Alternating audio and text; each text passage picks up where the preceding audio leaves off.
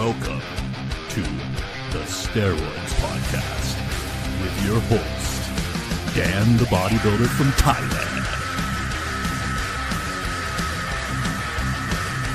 Boom! Boom! Let's get started here. The Steroids Podcast is brought to you by Ultimate Guide to ROIDS, 109-page ebook by Dan the Bodybuilder from Thailand. Now, for the first time in bodybuilding history, you have someone with no corporate interests and no obligation to please anyone, not walking on eggshells to not offend. Ultimate Guide to ROIDS gives you the information, the whole truth, not a full truth and a half truth, full truth. Ultimate Guide to ROIDS gives you the keys to the Lamborghini, gives you the information, and lets you decide what to do with it. It's a crime this information has been suppressed this long. Now let's get on with the podcast. All right, hey guys, welcome back to another episode of the Steroids Podcast. I had a few things I wanted to talk about right away. Just some stuff I wanted to talk about that weren't questions, but there's hormone knowledge, okay? So last podcast I talked about T4 upregulating the body's response to growth hormone, and people were really curious about the physiological explanation for that. It's very complicated, and so that's why I left the explanation, like the biological explanation for that, pretty much unsaid in the last article. But I will elaborate on it here because you guys expressed interest in that. So the thyroid hormone and growth hormone, T3 thyroid hormone and growth hormone are synergistic, okay? But when someone takes T3 thyroid hormone, they notice catabolic activity, okay? But this doesn't have to be this way, okay? And the way to get around that is by using T4, which converts to T3. Then the person notices anabolic activity rather than the catabolic activity of the T3. And when it's combined with the growth hormone, okay? And the reason for this is because of the growth hormone, the growth hormone response in the body and the expression of growth hormone related genes being upregulated by the conversion process of T4 to T3, okay? So when the body, if you started supplementing yourself with T3, okay, active thyroid hormone, the body is going to notice that there's an excess of active thyroid hormone in the body, and then it's going to decrease the presence of the conversion enzymes that it naturally has that converts the body's natural T4 to T3, okay? And these conversion enzymes, they're called deiodinases. When those deiodinases are downregulated because the body has too much of the active thyroid hormone, those deiodinases are actually very important factors in the body's response to the thyroid hormone and what the thyroid hormone does in the body, as well as the growth hormone. So the deiodinases have effects in the pituitary gland and in the liver that produces peptide hormones, growth factors. And if you take T3, you supplement with T3, your body stops producing those deiodinases that are meant for converting inactive thyroid hormone to active thyroid hormone.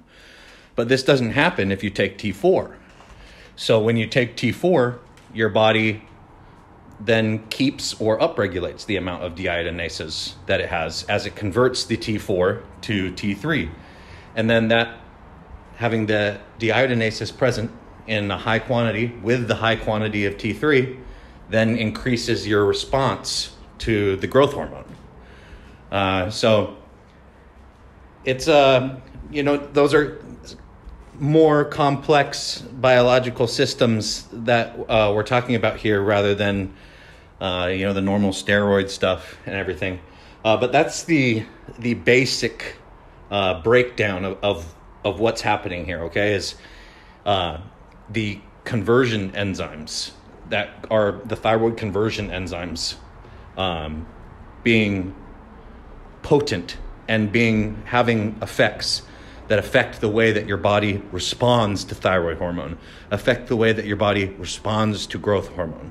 And then taking T3 outright down regulates the amount of those conversion enzymes. And so you don't want that. You need those conversion enzymes. So that's why T4, people who use it notice, wow, this is much less catabolic than T3 is.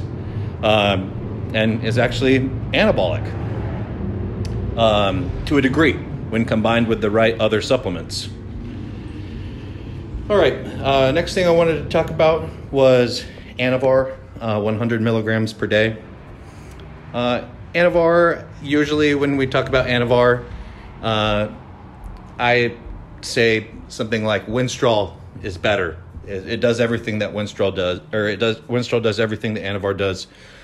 But Winstrol does it better, which is mostly true. But Anavar is a good muscle fullness agent or anabolic muscle builder at around 100 milligrams per day. It has a more roundness factor to it, or volumizing factor to it, than Winstrol does. Winstrol is very effective at 50 milligrams per day. It's extremely effective at 100 milligrams per day. But, Anavar really, it's only very minimally effective at around 50 milligrams per day. It really needs to be bumped up into that 100 milligram per day range to get the good effect that people are looking for from Anavar. So a lot of times when people are disappointed with Anavar, using 50 milligrams Anavar, and they're like, oh, this is shit, If you do bump it up to 100 milligrams, then it is a worthwhile compound to use. It's a worthy compound to use as like an experienced bodybuilder. Anavar 100 milligrams per day. It's definitely potent at that dosage. I myself, you could say, really enjoy using it at that dosage. It has a pretty profound psychological influence too. People say like, oh, Anavar doesn't have any side effects. It's pretty mentally active. I notice just from talking to people who listen to the podcast who use Anavar that it's very common for them to get irritable from using Anavar, to get edgy mentally. But taking Anavar as a pre-workout has, when you're already using it, and so you're on it. I mean, there's definitely some pre-workout aggression effect to taking a large dose pre-workout of Anavar.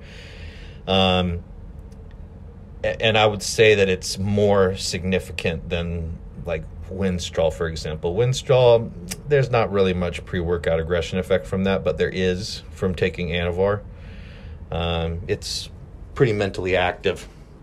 And again, the muscle fullness factor with Anavar, muscle roundness, 100 milligrams per day. If you guys are looking to use Anavar, or you've used Anavar before and you've not been impressed, I can vouch for 100 milligrams per day being a worthy dosage. That if you use 100 milligrams of legitimate Anavar per day, you're going to think, hey, this is really good stuff. This is really worthy stuff. This can be a tool that can really help me with my bodybuilding goals.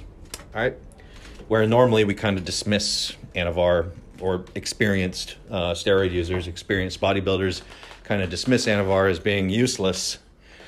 When you bring it up to 100 milligrams per day, it's not useless anymore.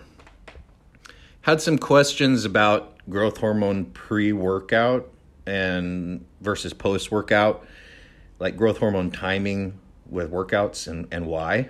So somebody said that there's a bodybuilding coach named JP from the UK, and he's good. He has good information. And they were saying he says to take it, growth hormone pre-workout, but then on the podcast I've normally said to take it post-workout.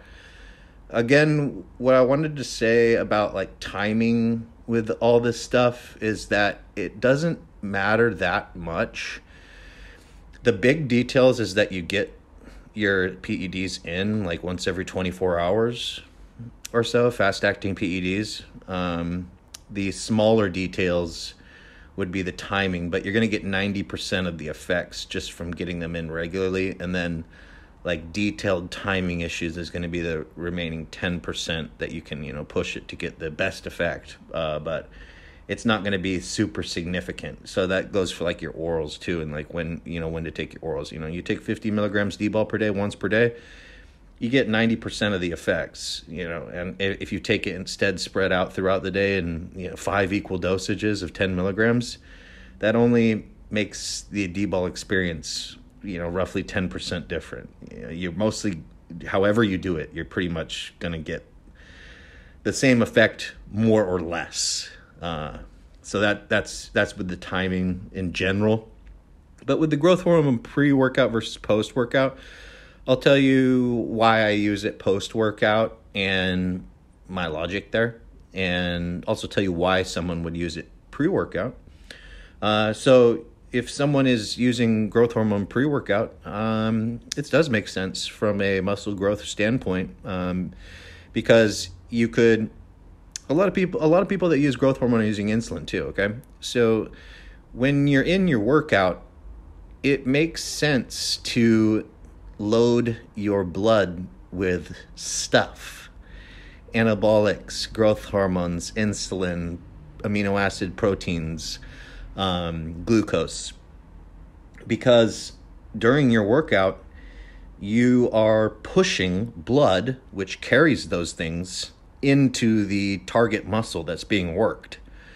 So if that blood is full of anabolic substances and you're directly pushing it into the muscle that's being damaged, that's pretty freaking logical that that's going to help with muscle growth. So okay, that's basically the reason why. If you are pumping blood filled with IGF-1 from the growth hormone shot during the workout into your muscle, it makes sense that would be good for growing your muscle. And then, for people that also take insulin pre-workout, what they're doing with that is that they're taking the insulin, and then they're loading up like an intra-workout drink, as well as pre-workout meal that has a lot of sugars and fast-acting proteins in it. Usually the pre-workout meal would be something like chicken and rice or oatmeal and rice, and then during the workout would be something like some kind of glucose dextrose drink with whey or something like that. And then again, you're pushing the then insulin in your blood into the muscle through getting a pump, and the insulin is the key that unlocks the cells to allow nutrients to flow in, which then you also have protein and glucose in your blood too to push into the muscle, and then growth hormone IGF-1 to signal to do the repair process. So if you're looking to build maximal muscle with zero regard for health consequences, I would say you should take the growth hormone pre-workout. That makes sense. The thing that you're going to be having some bad things happen about would be, your heart's under a lot of stress while you're exercising, more so than any other time of the day. Your heart, and your veins, your blood pressure. During your workout, your blood pressure spikes to outrageously high levels during the middle of your set. When you're pushing and your face turns all red and it feels like your eyeballs are going to pop or something like that. Your blood pressure during those brief moments is extremely high. Just the what you're doing to your heart, you're exercising, your heart's working hard, it's being strained, you're doing quick anaerobic activity that your heart has to go from 0 to 100 and you know how it's beating, you know, before and after a squat set, etc. And so it's going through major workload. And if you have high amounts of IGF-1 or high amounts of insulin and IGF-1 growth factors in your blood during that time, that's not good for you. You know, talking about people like Dallas McCarver, you know, he's just a really good one to mention with this kind of stuff, because he was doing full-on abuse, and, you know, they do the autopsy, and also Rich Piana, you know, and the hearts are, you know, more than double a normal human heart size. So, you know, major heart growth, that's not good at all. You know, your organs are going to grow, like, as a bigger person. All of your organs are going to grow as a bigger person. It happens to fat people too, but, you know, your other parts of your body aren't growing with that, like your skeleton, and your body is always going to be meant to be, you know, whatever height it was meant to be or whatever. And if you know, make the body too huge, you're putting a lot of strain on it, putting a lot of strain on, you know, on all your organs and all your supportive structures of your body. If you have a lot of growth factors in your blood while you're exercising, you know, you might get some better, you're probably going to get a little bit better benefits than if you do it right afterwards. But if you do it right afterwards, you get really good effects too. So rather than taking the growth hormone pre-workout and the insulin pre-workout, which does grow the muscle the best, yes, but not that much better than taking it after the workout, right? It's really not a huge difference. It's just a small difference. So if you want to take care of your cardiovascular system best, it makes sense to take the growth hormone after your workout, when your heart is not going to be under an enormous amount of strain and having the insulin and IGF-1 and growth factors at a maximum, you know. Wait till after your workout. The heart's no longer going to be under a lot of stress, but your muscles will have been stressed out and damaged from the workout, and then take your repair hormones at that time. Just after the workout instead. Growth hormone is a recuperation and repair molecule, and it makes sense to take it after your workout for that purpose. That's why I take my growth hormone post-workout. I like to divide it in 2 shots per day, but if I had to choose 1 shot per day to take it, you know, I like to take it morning and then post-workout. But if I had to take it in only 1 time per day, the time that I would choose would be post-workout. It's a recovery molecule. Growth hormone is for recovery. So recovering from your workout. Get done with your workout, take your growth hormone shot. All right, and the other part of the growth hormone that I was getting questions about was intramuscular versus subcutaneous versus intravenous injection. So intramuscular and subcutaneous injection of growth hormone both absorb about 2/3 of the dosage that you take. The other third is just destroyed in the metabolism. Your body just metabolizes it and destroys it. So, you know, the bioavailability of the growth hormone through intramuscular and subcutaneous shots is about 70%. Whereas the bioavailability of growth hormone in intravenous shots, so shooting it into a vein, is about 98%. So if you shot the growth hormone into the vein, you're getting about 30% more effects for the same dosage. The way to have the growth hormone in your blood for the longest period of time is subcutaneous injection. The way to have a quick and fast high spike, that's significantly higher spike, but then shorter duration, but still a reasonable duration of the growth hormone, is intramuscular shot. which makes sense for post-workout. Subcutaneous would make more sense for like a starting the day shot. And then, the vein, it's not recommended, but I'm not going to say people don't do it, because they do. And it's also been researched during the studies on growth hormone for the pharmaceutical growth hormones that are manufactured. The companies that produce those growth hormones researched, what happens when you do it intravenous. So intravenous injections are more risky than intramuscular or subcutaneous.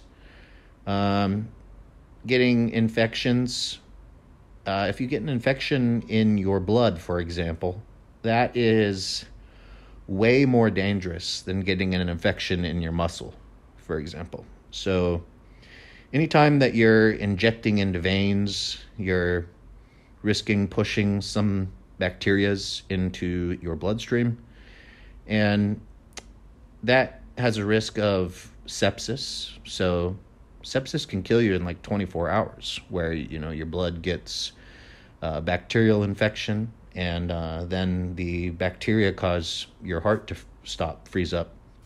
And so that's one risk of doing regular intravenous injections. So I wouldn't recommend at all doing the intravenous injections for the growth hormone. But I just wanted to let you guys know that it is possible. It does increase the potency of the growth hormone, and the IGF-1 spike from it is astronomically higher than either the intramuscular or subcutaneous ways. The growth hormone lasts for like about 6 hours or so from an injection into the fat, about 3 or 4 hours from an injection into the muscle, but it only lasts 10 minutes from an injection into the vein, and that is because it's doing the whole growth hormone response thing in 10 minutes, compressing, what's happening in, 3 or 4 hours from an intramuscular, or 6 or 7 hours from into the fat, compressing that whole thing into a 10-minute interval, where a very astronomically high IGF-1 spike happens and then dissipates in a very short period of time. That's what happens with the shots into the vein. So that's an explanation on how that works.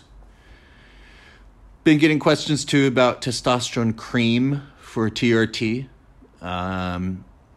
The cream works for the TRT. The cream isn't good for the bodybuilding. It's not good for getting really big muscles and looking like a bodybuilder. But as far as like a sex drive, energy, normal muscle mass, the way that a normal human should have the muscle mass, it works really good for that. So androgel, something like that, or Andractin. These it's like a lotion-based testosterone that people rub on themselves. So if you're getting offered that and you don't want to be doing bodybuilding, but you do want to have normal testosterone like a regular man who, like the way that you should have when you were a teenager or something, then yes, the cream is a good option for that. And it's instantly bioavailable, so there's no ester or anything like that. It absorbs through your skin into your bloodstream, and as soon as it absorbs through your skin into your bloodstream, bam, it's active. So it's a bit like testosterone suspension in the way that it is in and out really, really fast.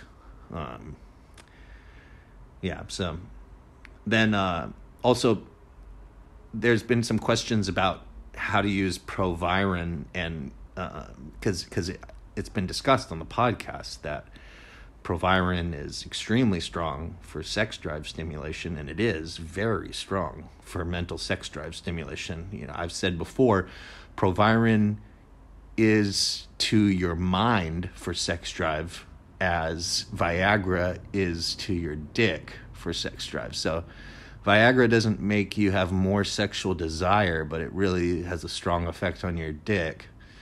Proviron doesn't give you an erection, but it really has a strong effect on your brain as far as the urge for sex.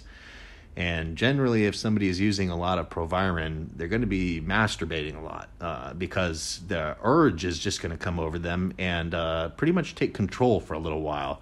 It's very overwhelming, the mental situation that happens when you're using Proviron. But it doesn't work on demand like Viagra does. People are used to using Viagra and then, 30 minutes later, it's working. Proviron doesn't work like that. You cannot use it on demand because of the way that hormones work, how they have to take time to transmit their message to the nucleus of the cells and then have a different expression of the portion of your genes that they affect. Usually the male androgenic portion of your genes become more pronounced. So Proviron will not work until you have been using it for 4 or 5, 6 days. You will not notice effects. So you can take 100 milligrams, 200 milligrams of Proviron as a one-off dosage, and you will not notice the effect the way that you would if you took 25 milligrams of Proviron for 5 or 6 days in a row, which then you would start feeling the effects big time mentally. So just a reminder that Proviron, or a clarification for people who are wondering, a lot of people, they want to use Proviron they want to be horny at a certain time. They've let me know this. They want to be horny at a certain time, and so they want to take the Proviron and the Viagra. But it's not going to work like that. It's going to be a very disappointing experience. You have to take the Proviron regularly to make it work. Halotestin effects, don't talk about that much on the podcast. Halotestin is an interesting one. It's expensive, and it's not worth it for what it does, but it is interesting.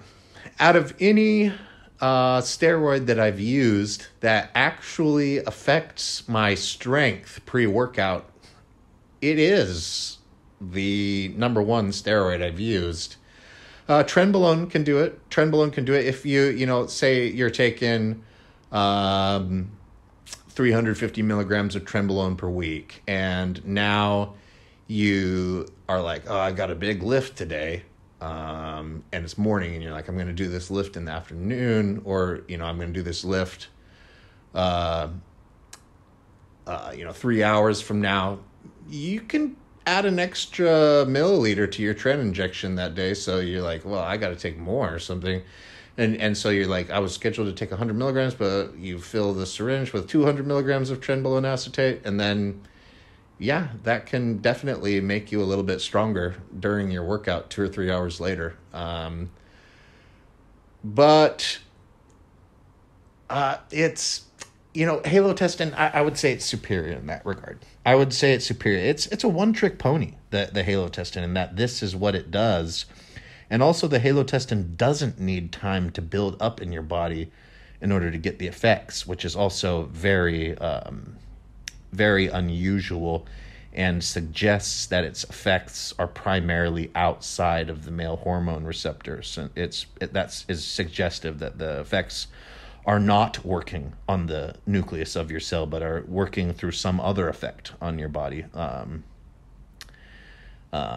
Cholinergic receptor stimulation is definitely a possibility here, because the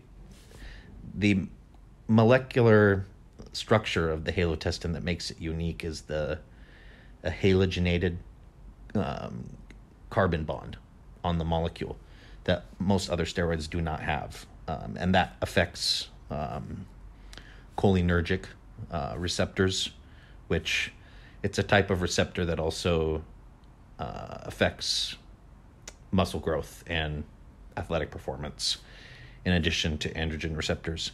And but it's not traditionally studied, or it hasn't been studied much. It's also theorized to be the cholinergic receptor, to be one of the reasons why testosterone works really good, better than almost all other steroids in a non dosage linear amount. Like you could just keep taking more and more and more, and it keeps on working better and better and better. Anyways, don't want to get too sidetracked on that. Anyways, the Halotestin works on a one-off dosage.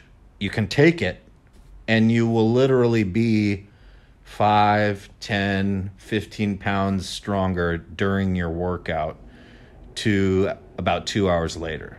Able to push that much more weight on your normal working sets, and really having a good desire to really hit the weights hard, really ready to really go through an intense workout. The Halotestin can be used at about 30, 40, 50 milligrams pre-workout in that manner for that effect. And that's pretty much all that Halotestin does.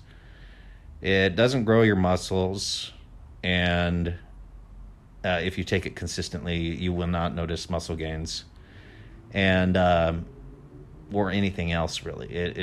It doesn't have any estrogen effects, which is nice. So it doesn't spike your estrogen or something the way D-ball does. But yeah, it's a one-trick pony.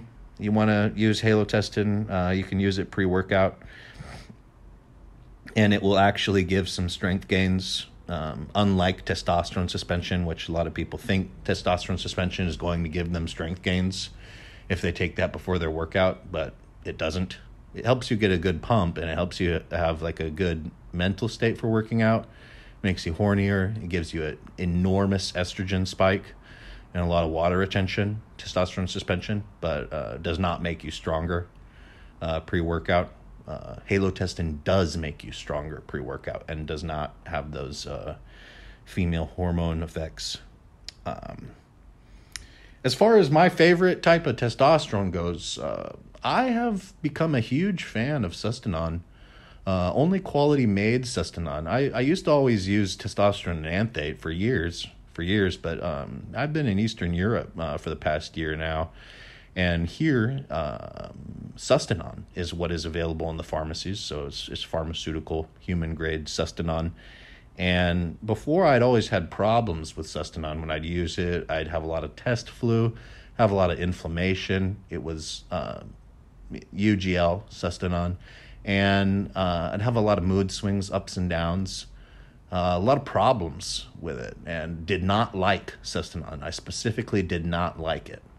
But now that I've been using the pharmaceutical grade Sustanon, Gelfa Omnidrin, Aspen, Sustanon 250, and also Organon, Sustanon 250.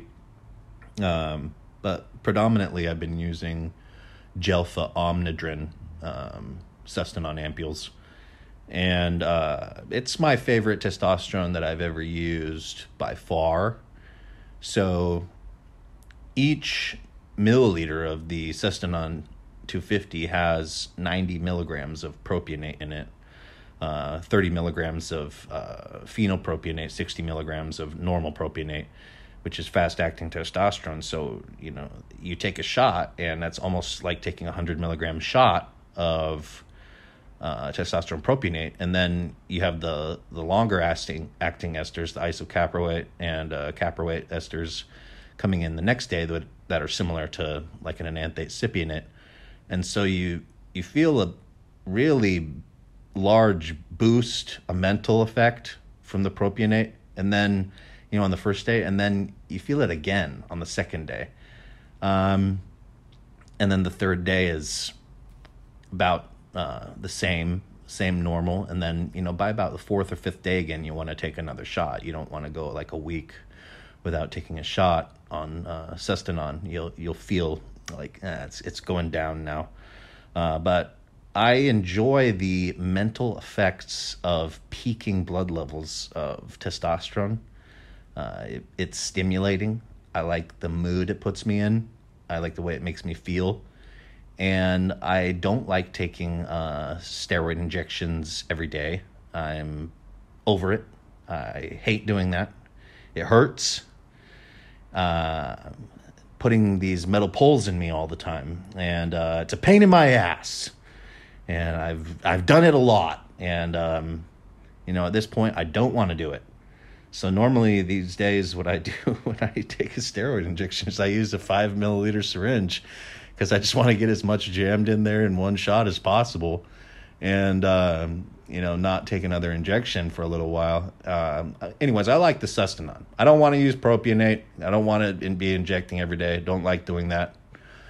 Although I go through phases where I do it. But with the Sustanon, I can get 250 milligrams of testosterone into me and get 90 milligrams of propionate into me as part of that 250 at the same time, taking the milliliter of Sustanon. So Sustanon's great as long as it's made really high quality. It's 4 different esters of testosterone that all have different boiling points.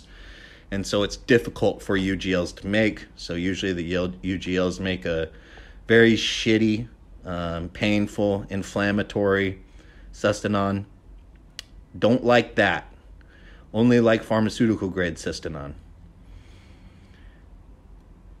Normally, we talk about on the podcast eating whole foods, eating meats, eating chicken, beef, pork a lot. And normally that's the basis of my diet. But normally, recently, I got a bit sick of eating meat and needed a break from putting so many kilograms of meat into me per day. I was eating about 2 kilograms of meat per day, that's normally what I do. So something like 4 pounds of meat or so per day, 400 milligrams, 3 or 4 pounds, 300 or 400 milligrams of meat per day, protein per day. But it can get old, and also the digestion, it can cause digestion issues. Been taking a break personally, and eating egg whites and fish instead, which has been nice. It's been much easier to digest, and it's been nice to not have to chew so much. I really like the egg whites with the Chinese red sweet and sour sauce.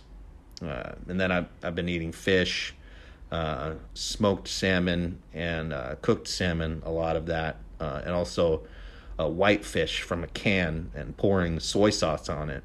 Been my main protein sources, with a little bit of whey protein, usually about 25 milligrams of whey protein a day. 25 grams of whey protein per day. So, just 1 scoop along with the egg whites and fish. It's been a great little break from the meat. I'll be back on the regular meat again very soon here, but needed a little break. Egg whites and fish worked good. Somebody asked me recently, what's the most underrated performance-enhancing drug? And metformin, without a doubt. People hate on metformin so much because they just cannot get over the research that they read online, okay? So scientists don't know everything, okay? They only know what they know, okay? And what they don't know, they don't know. So when they say there's no evidence for that, that means we haven't done experiments that have made us know that happens yet. So they're not God. They don't know everything. They're not all-knowing. They only know some things, okay? Scientists. They only know some things. They don't know everything. They know some things, because not all science have been discovered yet. That's why we're still making discoveries. That's why we make progress, because they don't know everything yet. They're not gods. So when they say there's no evidence for that, that means they don't know that yet because they haven't discovered that yet. So they know what they know, and they don't know anything else. They don't know shit. They don't know fuck. So when you have scientists come out with this information about metformin, about what they do know, and they say something about IGF-1, which is that people just cannot get over this, that they say something about IGF-1 or mTOR and AMP-K energy systems. Okay, so, just suck it. Suck it, okay? These people that can't get over that, shut the fuck up. Okay. There's more to it. There's more to it than you know. There are things happening here other than what science knows that's happening. And if you don't want to take it, then just don't take it. If you do want to take it, then you're going to get a lot bigger and you're going to get a lot harder. You're going to get a lot more 3D. You're going to have your muscles more bursting against your skin.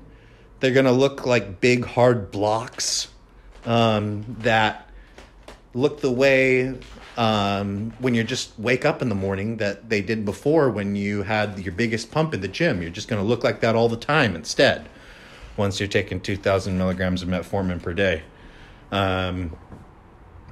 That's what happens when you use it. So you can talk about all the science you want and talk about why it is blah, blah, blah, and all your bullshit. But that's what happens when you take metformin. So you get a lot bigger all the time and a lot more 3D and full and blocky looking. That's what happens. Combine 2,000 milligrams of metformin per day with any dosage of pharmaceutical grade growth hormone. And that's what happens. So that's the most underrated PED. It has an enormous effect on your appearance. All right, let's get on to some questions here. Question from you can. This was a really flattering question, so I had to put it on. I liked this one. I've listened to every episode twice now and about to go for 3. This podcast and your book, The Ultimate Guide to ROIDS, are the best bodybuilding tools on the planet. Thanks for everything you do. I have a question for the show. I just started pinning 2 months ago. I only have 2 injection sites so far, left and right glutes. I'll add hips soon. I have to work up the courage every time I do anything new with needles. Well, he's new. It's 2 months ago, That's the thing with taking injections if you're not used to it, There's an unknown factor, especially the first time before you've ever taken an injection before. You've never penetrated your body with anything before, hopefully. And, you are going to stick a metal pole inside of you. Yeah, a very small metal pole inside of you. So, you're like, well, I don't even know what the fuck is in there. All you've ever seen is your skin.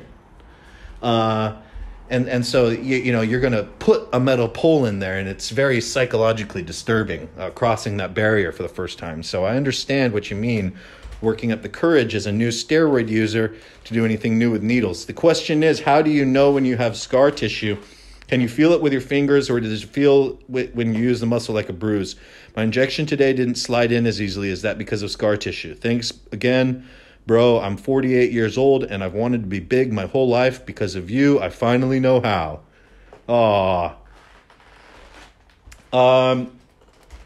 Yeah, what you were talking about with it not sliding in as easily, that could be a sign of scar tissue or inflammation in the injection site, but also of you slightly flexing, when you're doing the injection.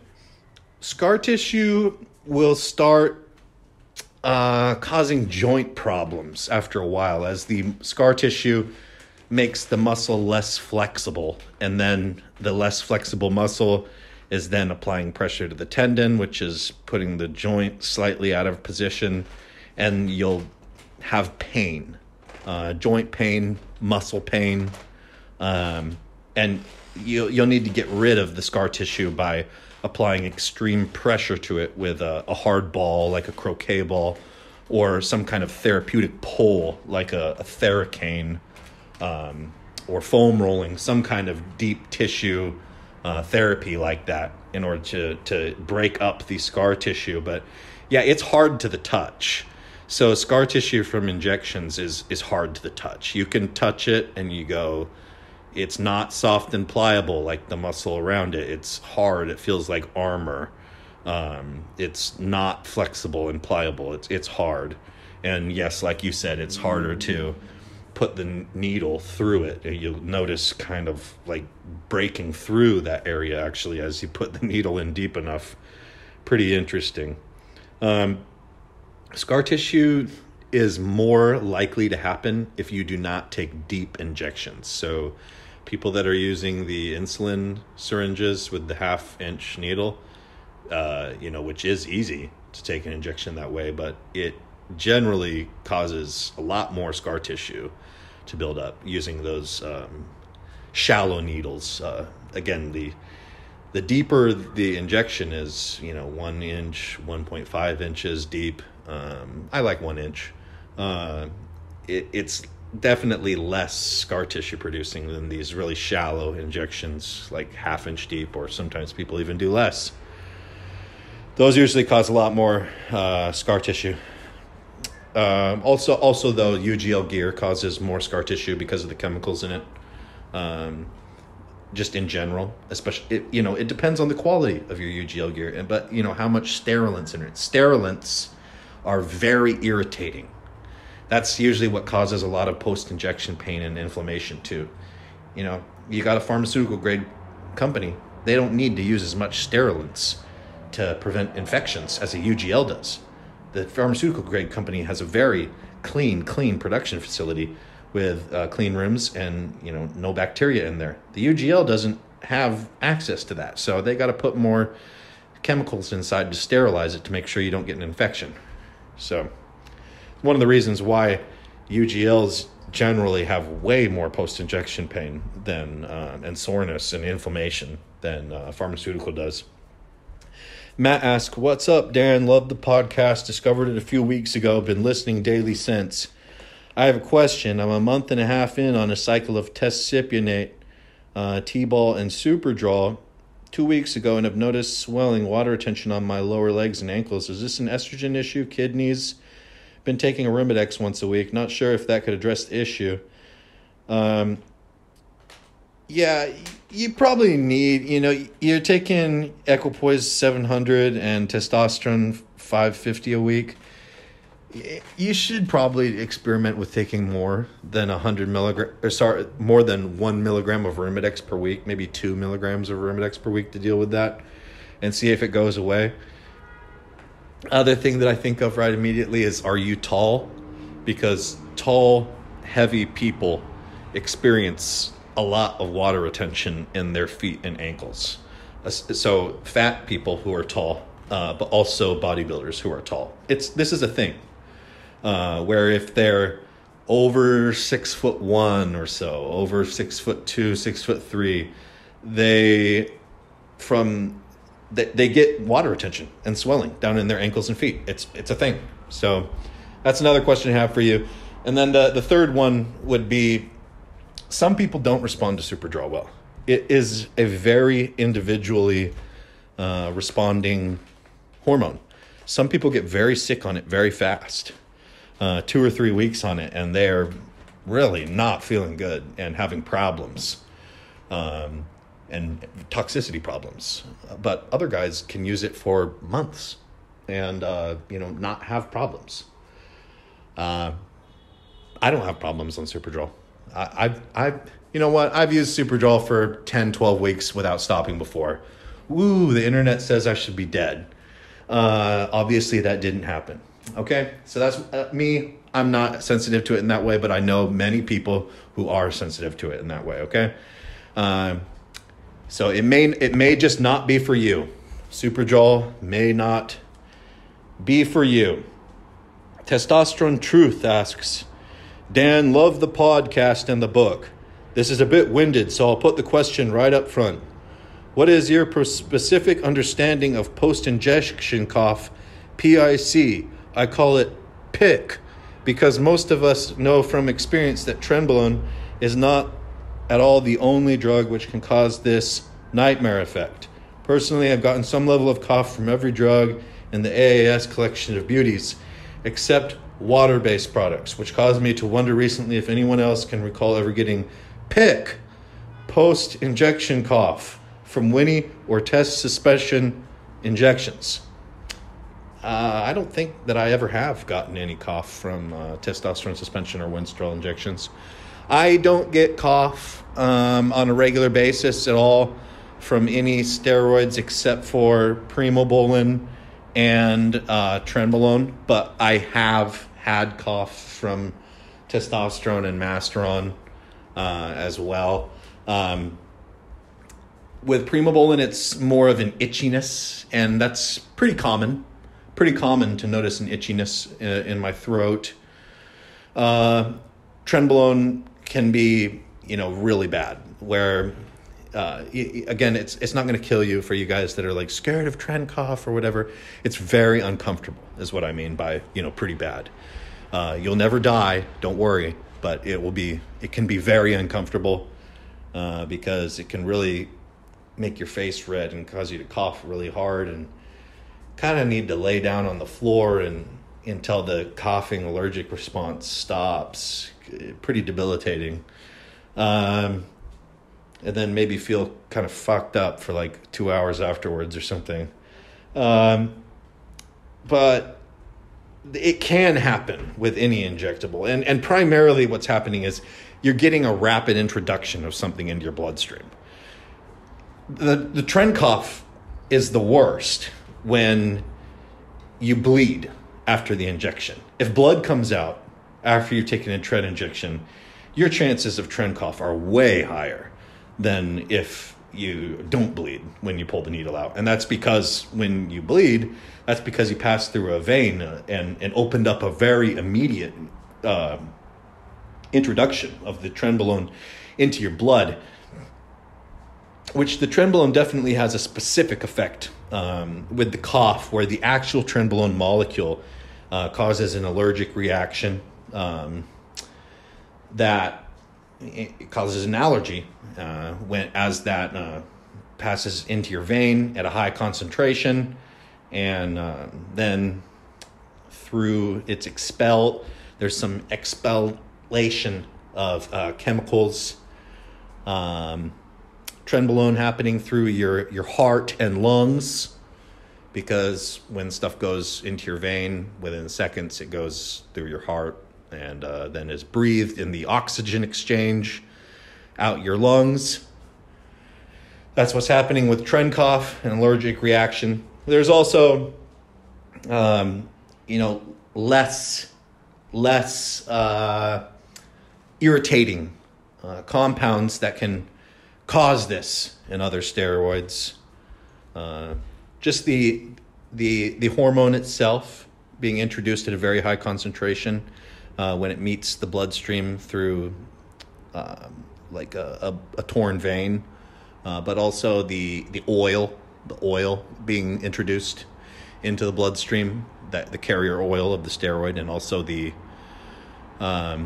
dilutant product that's in it and the sterilant alcohol product that's in it, all can be then, goes to your heart, and there's an oxygen exchange between your lungs and your heart, and then it becomes expelled out your lungs, which is very uncomfortable. So it can happen with anything.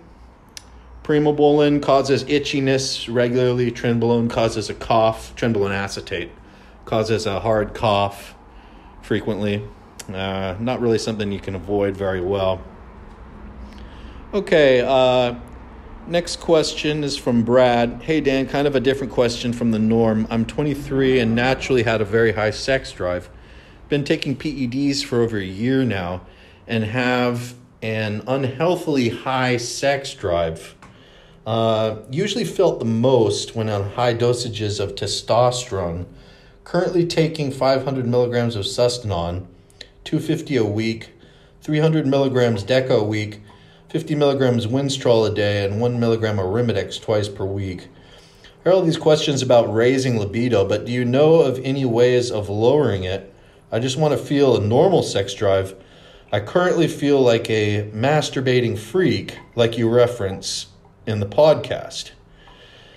Yeah, good idea taking Deca. That's one way that you can kind of limit your sex drive. Don't take any cabergoline with your Deca, because if you do, then it will eliminate the anti-sex drive effects of the Deca. You should I think it's good too that you're keeping the testosterone at 500 milligrams, but you're using Sustanon, which is fast-acting testosterone, which has has fast-acting testosterone in it, which has a way more potent mental effect than normal testosterone. Something like testosterone undecanoate, very slow-acting, or even just Test E, Test C, is going to have less of a mental effect on you. Keep going with the DECA, maybe increase the DECA, actually.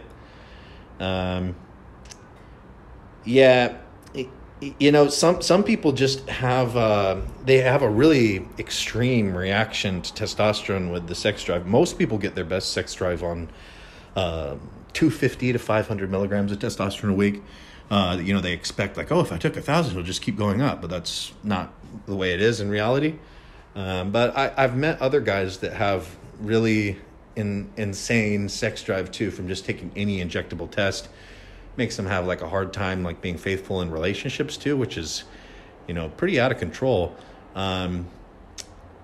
It seems to just be an individual side effect that you've got to deal with. I think you're heading in the right direction, taking DECA and don't take Cabergoline in it, because if you do get your prolactin high, which should happen at a certain level of taking the DECA without Cabergoline, it will directly counteract your sex drive, because the prolactin is the hormone that is released in your brain after you orgasm that makes your erection go down, that makes you lose interest in sex. So if you can get that up high enough using enough DECA without Cabergoline, you should be able to reduce your sex drive. So you're on the right track. If I were you, I would keep doing what you're doing, but just keep titrating up the DECA dose and try to hit a point where your sex drive is tempered a bit. All right. And the last question for today is from Nikolai. Hey, Dan, love the podcast. Hope all is well. Currently training for my first show this September. 7 weeks on my cycle, which is Test D 350, Equipoise 350, 25 milligrams D-ball a day. Don't need any AI since I don't aromatize very much at all. My coach had me get some HGH, and I was able to get pharmaceutical grade Serostim 126 IU kit, 7 vials, 18 IUs per vial. This is the one that is made for people with AIDS. They're supposed to take 18 IU vial once per day. And so the 126 IU kit, 7 vials, is meant for 1 week of growth hormone use. This is the standard type of growth hormone that is prescribed for AIDS patients. It came with diluent, not bacteriostatic water, so it just came with sterile water. And my coach just had me start taking 2 IUs Monday, Wednesday, Friday. If I store this in the fridge, will it last the 3 weeks it takes me to use each vial, or should I just increase the amount I take to use it up within 2 weeks? The packet says with diluent to discard after 24 hours, but I'm using clean techniques, so I'm not worried about growing bacteria inside. What are your thoughts? Also bumping up Test and Equipoise both to 700 this week, and I'm excited about that. Yeah, so what they're doing is they want the AIDS patient that this is prescribed to take the entire vial of growth hormone once per day. And they're only providing the person with sterile water instead of bacteriostatic water, specifically to decrease the shelf life of the growth hormone, to try to enforce them, taking the whole vial, every day, or else throw it away. One reason for this is because they want to make money. They want to get the AIDS patient a lot of IUs of growth hormone, and then they say throw it away after 24 hours. It's still good after 24 hours, okay? But it does start degrading after about 5 days, 7 days. Maximum 14 days, but more like 3 to 5 days, honestly, in the sterile water. You want to use that stuff fast, because there's bacteria in everything, man. As soon as you break that vacuum seal, and put anything into the growth hormone vial, there's a little bit of bacteria in there. So even if you do have it in the fridge, it's still growing. Not bacteria that's going to give you an infection. I mean, you have bacteria all over your skin, bacteria living all over in your body. You know, it's not an amount that is going to be, it's not a threshold amount that's going to give you an infection, but it is growing, and the bacteria actually eats the growth hormone. The growth hormone is amino acid proteins, and the bacteria eat it as fuel to survive. And so that's why the growth hormone becomes less potent, and why people put bacteriostatic water in their growth hormone, which has a bit of alcohol in it. That makes it so that the bacteria have a much harder time surviving in the aqueous, watery solution with the growth hormone. But the sterile water is normally sodium chloride solution and does not have the alcohol, sterilant, antibacterial qualities, and so the bacteria are able to consume the growth hormone much quicker. So when the 18 I use per vial, and then them saying, you know, to throw away the vial if you don't use it all after 24 hours, it mostly has to do with the potency of the product. However, it's still going to maintain its full potency for 3 to 5 days after you reconstitute the vial. I would recommend obtaining bacteriostatic water and to use that with your growth hormone instead of the sterile water that came supplied with the serostim, if you want to be using less than 6 IUs per day of the serostim. Because if it was me, I don't like messing around with it. I don't like messing around with growth hormone. I'm very careful with growth hormone that I use, with making sure that it's fully potent and not degraded, always cold. And when I have used stuff like gintropin in the Russian box, which is very similarly packaged the way serostim is, you know, I definitely use bacteriostatic water, or if I use the stuff that it comes with, which is sodium chloride solution, then I've made sure to, you know, use it all up in 3 days, not to leave it, or 4 days, not to leave it in there, giving any chance possible to degrade. Growth hormone, fragile stuff. Yeah, if I was you, I would. You can continue doing the 2 IUs Monday, Wednesday, Friday, but I would just buy separately bacteriostatic water and use that with the growth hormone. Use your own bacteriostatic water. Discard the sterile water that came with the serostim, and the bacteriostatic water that you buy separately will not damage the serostim. It'll just make it be able to last in the refrigerator without degrading for 3 to 4 weeks. So the growth hormone lasts with the bacteriostatic water without losing potency for 3 to 4 weeks. With the sterile water, sodium chloride solution, for 3 to 5 days. Okay, so it extends the shelf life. If you guys want to get on the phone with me, hit me up. Steroidspodcast@gmail.com. It's $59 for an hour. Ask me any questions about your bodybuilding, training, diet, steroids, cycles, side effects, any help you need. Same thing with the WhatsApp texting. You can message me every day, as many messages as you need on the WhatsApp. Questions about bodybuilding, training, diet, steroids, your cycle, etc., troubleshooting side effects, anything that you need, I'm there for you, bodybuilding related. You can send me as many messages as you need to every day, and I'll always get back to you, get back to all your messages within 24 hours or less. That's $99 for a month.